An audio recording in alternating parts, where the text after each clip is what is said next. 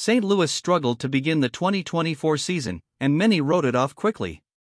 There has been plenty of speculation about who the Cardinals could trade in a sell-off around the deadline, but they are starting to look like a team that could add instead.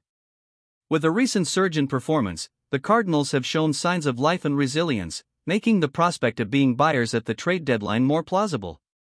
If the Cardinals can keep up their recent winning ways, they likely will look to add starting pitching help, according to The Athletic's Jim Bowden. Just like in the offseason, the Cardinals are focused on trying to acquire another veteran starting pitcher, Bowden said. They consider themselves buyers at this point, which I am not buying. In fact, I think they'll be sellers at the trade deadline. Although Bowden doesn't sound confident that the Cardinals will buy, if they can continue to find ways to win games, that likely will be the case. St. Louis currently holds one of the National League wildcard spots and should get even better with strategic additions. The team's recent success has instilled hope among fans and analysts alike, suggesting that the Cardinals might be turning a corner. It wouldn't be too shocking to see the Cardinals add to their roster, and one player who could make sense is current New York Mets pitcher Jose Quintana. Bowden suggested he could be traded, and he already has experience with the Cardinals, having made 12 starts with the club in 2022 and logged an impressive 2.01 ERA. Quintana's familiarity with the team and previous success make him an attractive option for a mid-season acquisition. If you don't want to miss the latest news, subscribe to this channel now because we are always attention to the latest news from St. Louis Cardinals.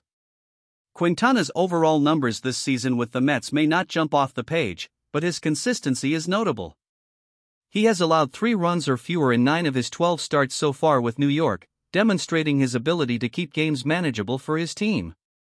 With the Mets looking like sellers and Quintana set to become a free agent at the end of the season, a trade appears likely.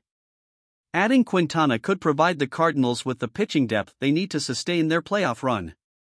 His veteran presence and reliability on the mound would be invaluable, especially in high-pressure games down the stretch.